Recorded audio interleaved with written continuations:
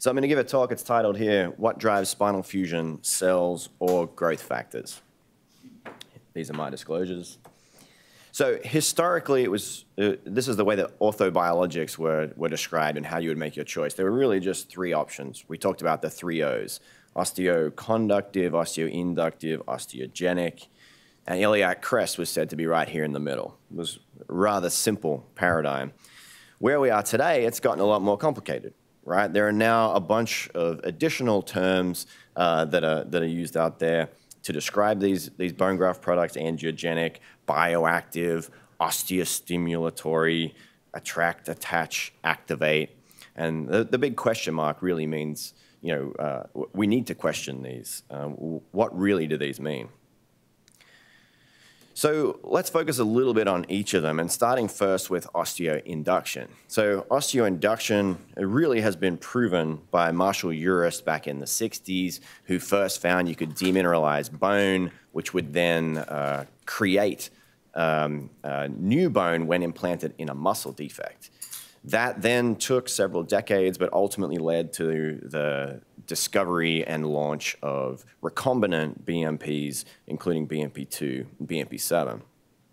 To give you an idea of osteoinduction, and I've titled this one, The Proof is in the Muscle. This is what it looks like when you take a DBM, implant it into a muscle pouch of a rat for 28 days. You see robust bone formation. DBM is demineralized, so its radiographic profile at time 0 is essentially nothing. You can't see it, so what you're seeing here is real bone. You take that exact same DBM, strip out the growth factors, and this is what it looks like in the same model. So now we're not seeing any bone formation. So what did we do here? We tested the product kind of isolating the elements. We isolated the BMP proteins in this DBM. We test it with the proteins, without the proteins, and we see a marked difference in performance, right? So this is really indisputable proof that osteoinduction is real. So as we go back to our chart, osteoconductive, we know that this is a true effect as well. We know that there are critical size defects that won't heal by themselves, but we put in a simple scaffold and now they will heal. So we know that to be true. But we have to look at all these other modalities and really question whether they are real, whether they have been proven. So I'm going to focus on osteogenic. Now, the class of materials that's really describing this osteogenic profile more than others are cellular bone matrices, or CBMs. And there's a significant cost that's associated with adding the viable cell component. This is probably the fastest growing market now in the orthobiologic space. It's at least as big as DBMs, if not now larger, and significantly more expensive. You can see how many products have been launched on the market. A few of these have now since been taken off the market.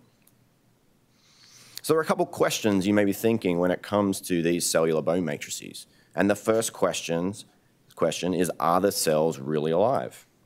So there's a really nice paper published back in 2013 out of City of Hope that described this very well and really definitively proved that, yes, you can take these cellular bone matrices that have been cryopreserved, thaw them out, and those cells are alive. This was using osteocell. They showed about 100,000 cells per cc and viability of about 90%. So there's strong evidence that, yes, the cells are alive. We've done some of our own internal testing, looking at a couple other products as well, this time Osteocell Pro and Vivigen, and confirmed this as well. The cells really are alive. So question one, are the cells alive? The answer is yes, but is that really the right question? So question two, the right question, do the cells do anything? So we set out to conduct a study here to find out, do cells improve bone healing in spine? And our goal, like I described with the DBM osteoinduction, was to isolate the effect of the cellular component by testing the cellular bone matrices both with and without the cell component. It's a very simple test. Since there's such a high cost associated with the cell fraction, and if that cell fraction is effective, the product should work better with the cells than without the cells. So our study design, we take two market-leading cellular bone matrix products, Osteocell Pro, Vivigen Formable, and test them in a dead state and then in their live state. The way that we actually kill the cells is using lyophilization. a simple freeze-thaw process that we do on standard DBMs in regular production. The difference between these two materials, other than being from different tissue banks, so they may have different sources of bone and different ways to process them, but they also have different DBM substrates with them. Osteocell Pro has a DBM particulate, Vivigen Formable has a DBM fiber. And then we compared it to just a plain DBM fiber product from C-Spine. So first we have to find a scientifically valid model to use, and the model that's available to us is the athymic rat posterolateral fusion model. Because they're athymic, that means they have a significantly impaired immune system, so you can implant human cells and growth factors into an animal without having a rejection. It's been widely published. If you look at PubMed, you see 700 plus results for rat spinal fusion. And importantly, multiple papers show the ability to take a controlled population of cells, implant them into these rats, and get a fusion, perhaps improve a fusion outcome, and also you see persistent engraftment. So it's a good model to use for these sorts of materials. Our study was conducted in collaboration with USC. It was the athymic rat model at 6 weeks, which is a standard time point, 0.3 cc's per side, which is a standard time point. And we're looking at fusion based on micro CT, where we grade each side independently of each other. So you see the sample size in each group, 9 rats, but since we look at the fusion left and right separately, we have a sample size of 18 for the fusions. So first things first, we have to confirm, again, that these cells are alive. Before we implant these materials into the rats, we want to confirm that they've been handled properly. So we do that using a trypan blue assay, which is a dye exclusion assay, which essentially means live cells won't pick up the dye, but dead cells will. You can see our data on the right-hand side there. Osteocell showing around about 100,000 cells per cc when it's in its live state. Vivigen showing about 40,000 cells per cc.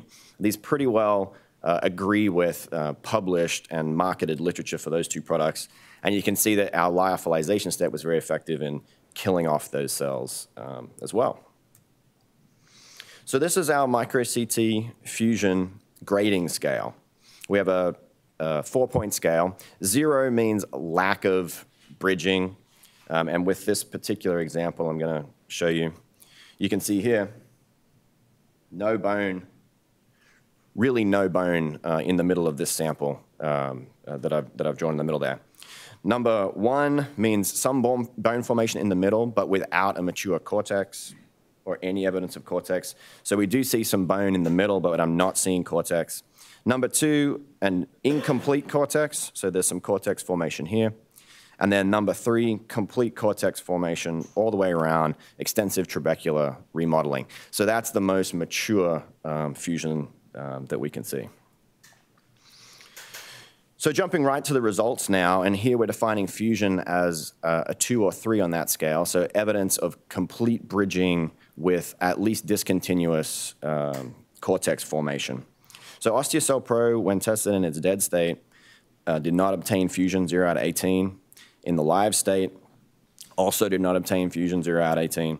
Vivigen Formable, the DBM fiber with cells, performed a little bit better. In the dead state, about 61% fusion, and in the live state, 61% fusion. So with both of these cellular bone matrix materials, we did not see an increase when we isolated the effect of the cellular component. So no increase in fusion when the cells were alive versus when they were dead. Then with our DBM fiber product, which is a high-performing DBM product, we're able to get 17 out of 18 fusion. So a higher fusion rate with just a DBM that does not contain any cells. These are some representative radiographic images. So you see with the osteocell, the gap through the metal, non-convincing fusions in any of those samples. Vivigen tended to perform a little bit better than osteocell, tended to have bone formation through the middle, occasionally with some cortex formation. And then OsteoStrand Plus, you see a really complete, mature fusion. And as we like to do, just so you know that we're not cherry picking any of the images, I'm going to show you every single image from every animal. So this is all the Osteocell Pro in the dead arm. You can see they all look exactly the same, very consistent. This is all the ones in the live group, almost a mirror image to each other and the slide I just showed. This is Vivagen formable, again performing better than the Osteocell group, but pretty consistent with itself again. You see some good fusions and then some less impressive ones. And Vivagen formable in the live group, again, very similar to before. Now if we take a DBM fiber that's been specifically designed for this purpose, you can see a demonstrable difference between them. So the difference in the fusion, to me at least, is very obvious, and I hope it is to you as well. So the conclusions that we get from this study, no detectable benefit attributed to the viable cellular component, which really means if these cell-based products are made of a DBM substrate and then a cellular population on top of it, usually with cancellous bone, but potentially with cortical bone as well. If that cortico-cancellous bone with the cells actually doesn't contribute to the fusion, then what you're left with behind is a diluted DBM product. So it's a very expensive diluted DBM product. So why not create a DBM that really just looks to optimize the DBM portion itself without putting in the stuff that actually isn't contributing to the fusion? And that's what we saw in the study. So we're not the only ones. We are the first who'll publish isolating the effect of the cell within these cellular bone matrix studies materials. However, we're not the only ones who have published lackluster results for these cell-based products in rats. So here we have 4 different studies that have been published, and you can see highlighted in red, it's quite common for these cell-based materials not to perform well in a rat spinal fusion that is frankly very easy for us to fuse with a DBM material. But more than rats, there's also a lack of convincing evidence in humans too. This is a very nice review paper that came out earlier this year and essentially concluded that while there are now a series of studies showing cell-based products, the strength of the evidence to support them is still very weak. These are all the papers that were cited in that review article. You can see there are about 11, almost all of them non-controlled. So on the right-hand side, we can see study 1 and study 2 are our controlled studies. The first for a product called MAP3. My understanding is that that product has been removed from the market at this point. And then the second one is a controlled study between Osteocell Plus, which was compared to VG2, structural allograft cage. I'll go through a couple of these in a little bit of detail. So this first comparative study out of Mount Sinai, 114 subjects. It used a control arm of structural allograft. One of the limitations of the study is that the test arm and the control arm were actually performed in different institutions, but they were matched. 1 and 2 level ACDFs, CT fusion at 6 and 12 months, and the results were about 88% for Osteocell, 95% for the structural allograft cage. Wasn't statistically different, but certainly a worrying trend. A few more studies. This is the largest study that has been published, 182 patients. This one was also Osteocell Plus in 1 and 2 level ACDF. They used CT at 6, 12, or 24 months, also flexion extension. You can see the results are very similar to the McInerney paper I just mentioned previously, so about 87% 1 and 2 level or 92% 1 level only. If you dig into the data a little bit closer, you can see the 24-month results down here. For all levels, actually only about 82%. So if you looked at 24 months by itself, it was only actually 82% fused. A few other studies that I'll move through a little bit quickly. Another 2-level ACDF study showing reasonable fusion rates at about 90 to 90+%. a lumbar posterolateral fusion study, this time with Trinity, 43 subjects, X-ray fusion at 12 months with also flexion extension, again showing reasonable fusion rates of around about 90% in these patients. But what is interesting is if you look up clinicaltrials.gov, you can review all of the studies that have been planned and enrolled in.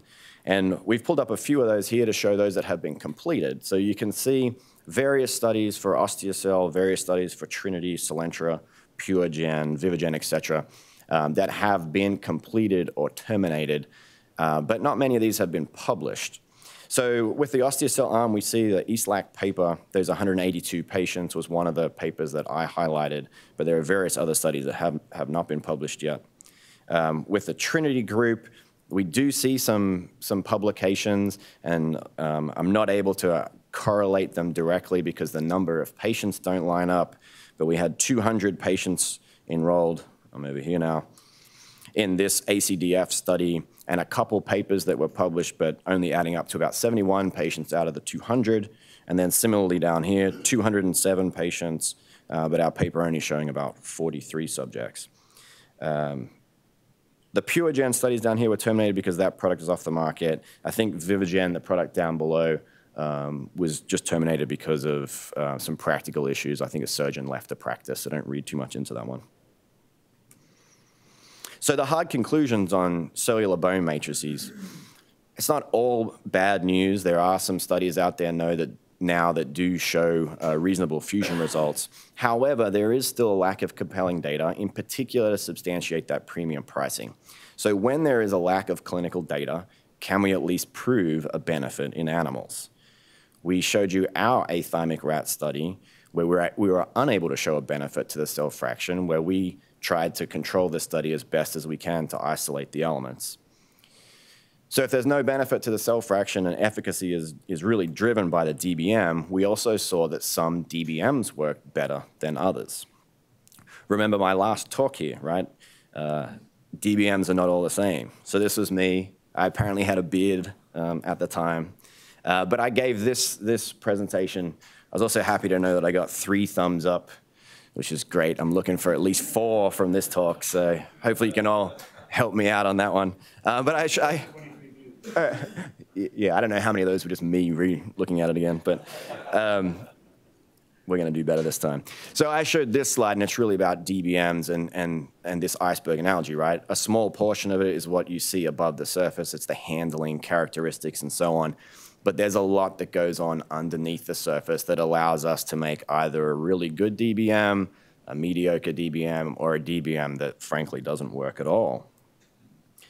So to get to that point a little bit, we've done a lot of other rat studies as well, looking at a lot of different DBM products. Some of these are 100% DBM. Some of these are DBM fiber-based products. Some of these are DBM particle-based products.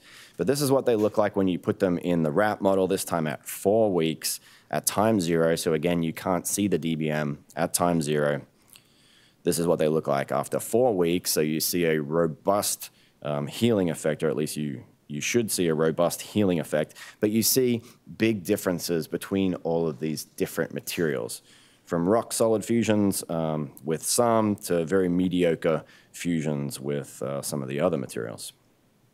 When we look at micro CT and grade these for fusion, again, it shows a similar story to what you just saw graphically on the slide before.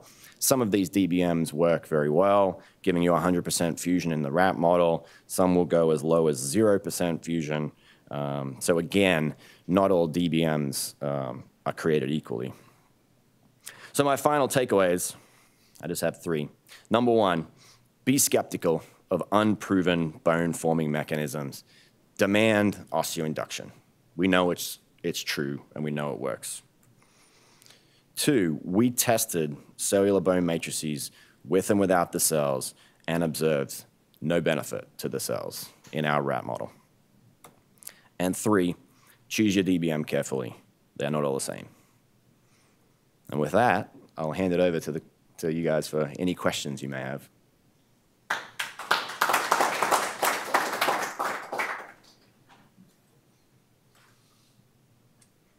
So great talk. Really, I think the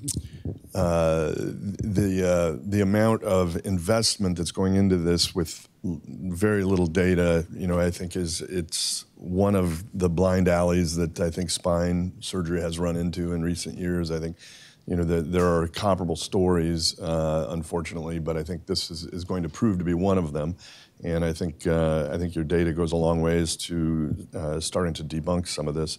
Can you give us what are the cost differentials, and not with actual dollars, but as a percent, how much more expensive are the cell-based products typically than the DBMs?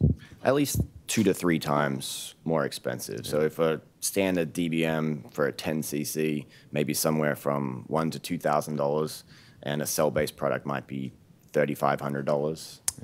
Yeah. And can you also elaborate, what are some of the features that, or techniques rather, that you use to enhance the effectiveness of a DBM? Yeah, so that's a good question. DBM, when we describe it very simply. Cortical bone by itself we know is not inductive. But it's made up of a mineral component, a collagen component, and then all the non-collagenous proteins, which include the BMPs. So when we want to demineralize it, we're essentially removing the hydroxyapatite. We take that cortical bone, we put it in hydrochloric acid, the hydroxyapatite goes away. What's left behind now is collagen and the growth factors. Now it's inductive because the growth factors are able to essentially come out into the body. But as we describe it, it's very simple. Take the bone, dunk it in acid, but it's actually not quite that simple.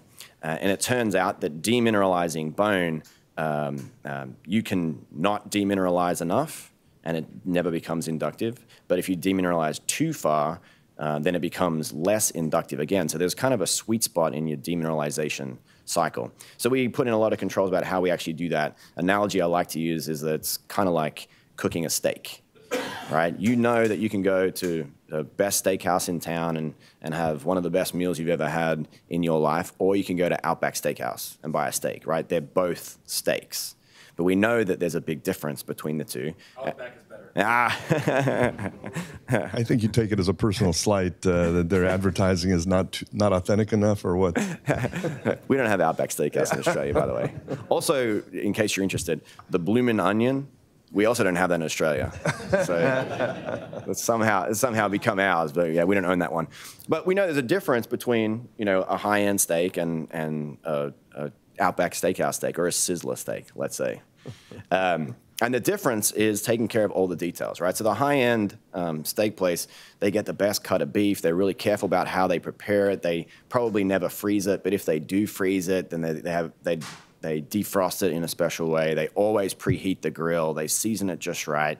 And if any one of those steps get messed up, for example, you can have the best, highest quality Wagyu beef from wherever, but if you leave it on the grill for 1 minute too long, you're going to get sent back, right? So there's a reason that people can make a really, really good steak, and it's about taking care of every single detail along the way. So that's what we do. And the way that we did this is, I was lucky. I have a CEO who's very biologically minded and allowed me, when I joined the organization, to run a bunch of experiments. Right? I thought I knew a ton about DBMs, having tested them all, but I really didn't know anything about how to make a DBM. So I took the scientist approach, which is go in at every step along the way. We can stop production. We can take samples out and say, okay, what happens if we demineralize more? What about less? Then we set up a high throughput screening model in these rats so that every time we have a question, we send them out, we implant them in rats, and 28 days later, we have an answer.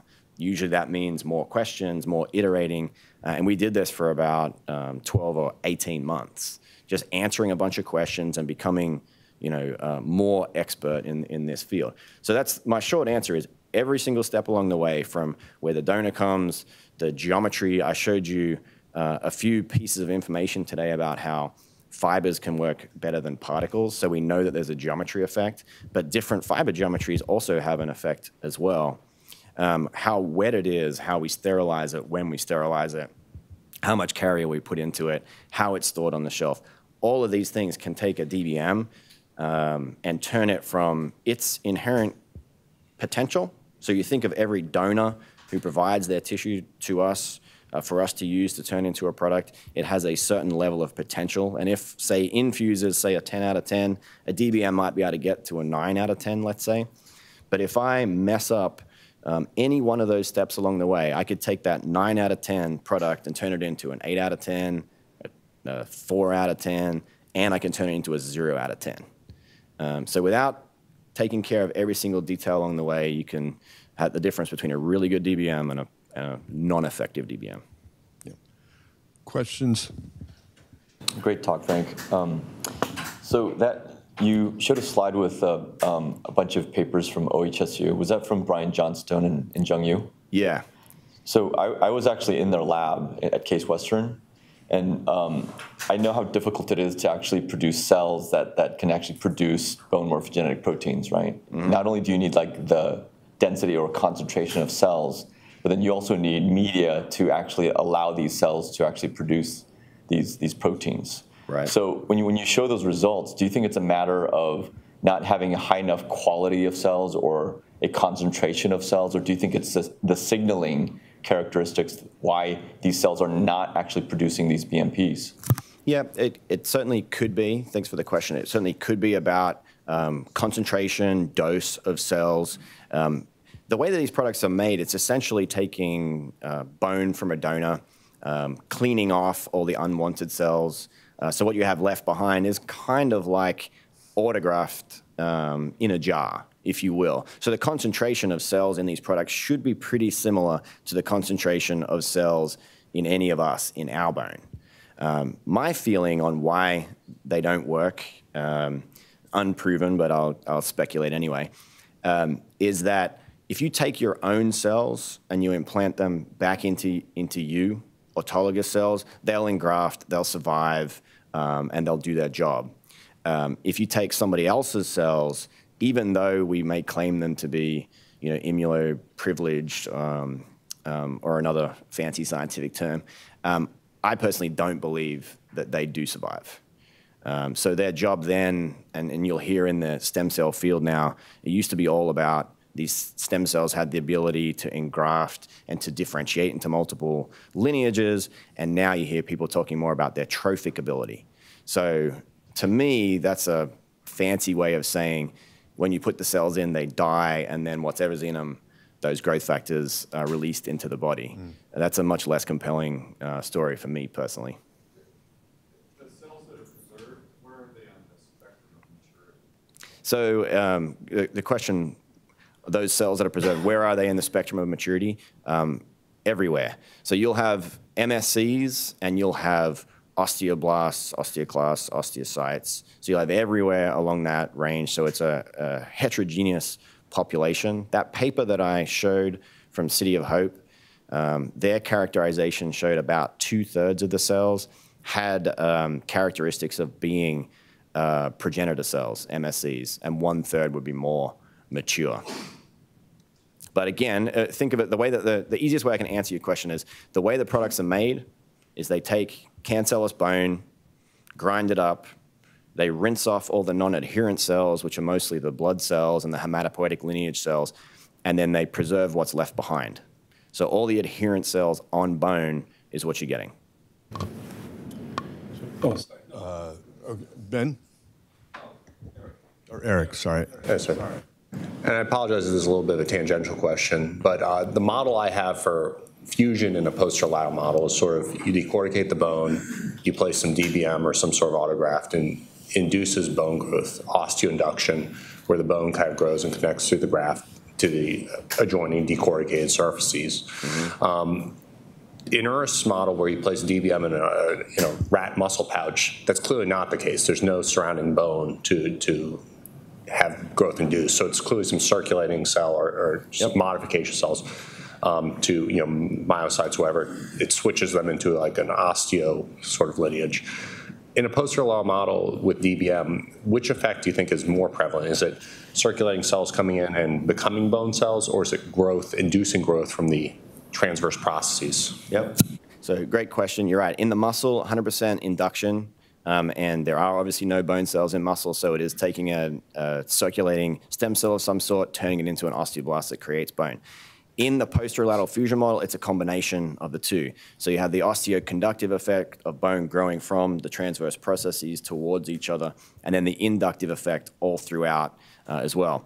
We see a greater effect coming from induction in the rat model and also in the rabbit model as well. So there was a paper published by Bowden back in, it was 20 years ago now, 1999, where he looked at taking a DBM material that had no osteoconductive benefit, so it was only osteoinductive, and then a DBM that was both osteoconductive and inductive, the difference between a particle and a fiber. Compared the two together, when there was no osteoconductive benefit, the fusion result was about 60%, 65%. When you had the osteoconductive benefit, it went up to above 90%. So that also tells you about 2/3 of it comes from the induction, about 1/3 comes from conduction. I'm going to give Jens the last question. I have actually a question for Jens that I wanted to ask. So for the benefit of the fellows, can you elaborate a little bit on the decision-making within the profit system? I know you've been at the table, and those discussions have moved forward over the last year. Frank, can you go back to the Patrick C. paper by Global Spine Journal? So I'm conflicted because I was the editor-in-chief in charge of that project. So Providence has struggled with this. I'm one of the 2 surgeons in charge of osteobiologics in the entire system, together with Hyun Bae. And we were really struggling with how to address the cell-based situation, fact versus reality. And again, strong surgeon to industry ties became very apparent as we looked at utilization rates. So first of all, I want to thank you for the academic quality of your talk. For an industry-sponsored talk, I thought this was really refreshing and very helpful for me. From a system standpoint, we were really confronted with a dramatic growth in expenses, and I'll use that term knowingly of its implications, for products for which we did not find any great outcomes data. So this is a criticizable paper, as are all, but in fact, there are several investigators in there who are heavily in the bone graft media world, such as Jeff Wong, Zorica, Tim Yoon, Hans-Jörg Meisel. These are all people who've heavily been invested, and they were themselves contradicting some of their older papers when willing to do that. That weighs a lot to me. This is as far as I know, and I'm conflicted. I said that because of the nature of the journal, my role there. I was impressed with the thoroughness of the article and the willingness of the authors to go against some of their previous work. This is my question to you. As I look at patients and see the phenomenon, which should be more than a catchword, of personalized medicine, what I struggle with is the ongoing difficulty of actual clinical research. For instance, ACDFs at this point in time should not be an applicable human model for bone graft maturation anymore. It's just not the right biomechanical and biological entity anymore. You need to have vast numbers to prove something or not prove something with that. But for me, the big question to industry, regardless of whether you're cell-based or inductor, whatever recombinant progenitor you are, we don't have a target-specific decision-making help in terms of what to use, when, and where. We know that, in general, a host-specific intervention would be very desirable. High-risk, low-risk patients. We saw several patients today where probably we can just put hardware and then a sprinkle of a little bit of bone and they will heal if it's done biomechanically properly. Yet all of us today in clinic will see a large number of clearly predictable healing impaired patients where we want to have whatever is best.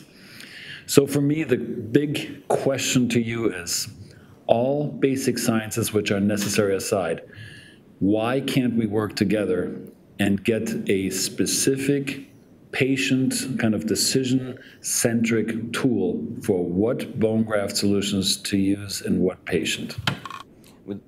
We'd love to do that. it's a great point. I get the question all the time. Can we come up with some sort of algorithm, if you will, that lets you know if patients this old with this many comorbidities, either they need infuse or they don't, or they can use a DBM, et cetera. Hopefully with the AI coming around, I think that'll allow us, because the big problem here is the amount of data that you're going to need to capture, right? Like if we're going to make this more than just a single company, so it covers the breadth of all different products. Well, I just showed you data that shows that a variety of different DBMs, I think I probably showed about 6 different products, all perform really differently. So if we're going to try to create a data set to account for that variability, it's going to have to be huge. So hopefully with AI and machine learning and these terms I don't pretend to even understand yet, maybe that'll provide the opportunity to collect the level of data that we need. What we want to do and what we want to invest in are studies that prove the value of our products. Where we get challenged is, what's the most important question, right? Like, what's the most important question that we need to answer so that we can then plan a study to address that particular question. We're interested in it. We have a small clinical team. It reports into me at C-Spine. We want to get involved in studies. We want to show the benefit. We want to look at our studies and our clinical benefit, particularly aligned with the economic value, right? So a good study I get proposed commonly is, can we compare ourselves to infuse, and even if we don't need to show the exact same fusion rate as infuse, can we show a comparable fusion rate at a lower cost? That's something we'd be interested to do. Clearly, we'd be interested and are interested in showing that we can perform better than these cell-based products, where we can have higher performance at even lower cost. The challenge there is now trying to find surgeons who want to enroll patients in the cell-based product arms of the studies. So we're open to it. If you want to have a discussion, I'd love to do it. On a broad scale, I think it's going to require some sort of institutional or industry level of commitment rather than just a single company. But we'd be happy to help try. And then if I can answer one other question that you didn't ask, but about when you talked about Jeff Wong and Zori, who were both collaborators with us on this particular study, potentially going back on some of the things that they had previously said as well. I put myself in that same boat, right? I launched Osteocell, or helped launch Osteocell for NuVasive, was a big believer in the direction of that technology. And it really ended up being the clinical data, particularly that one ACDF paper that is authored by Dr. Eastlack, that for me started to really lessen my enthusiasm for those products. And now I'm here trying to show a different side of that story, if you will. Which is appreciated. So first of all, maybe we can have a quick offline discussion. We have to go on rounds in a second and start our clinical day. The one real point I want to again make is, I'm always worried when human beings say AI is the answer, because I always think about the garbage in, garbage out equation, which supersedes any AI belief.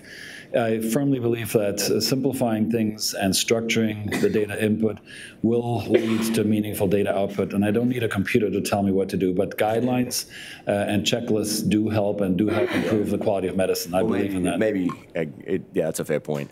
Maybe just a greater level of data is really what we need. Yeah. Structured, well planned, and consequently analyzed data. But thank you for a great talk. Thank you for having me.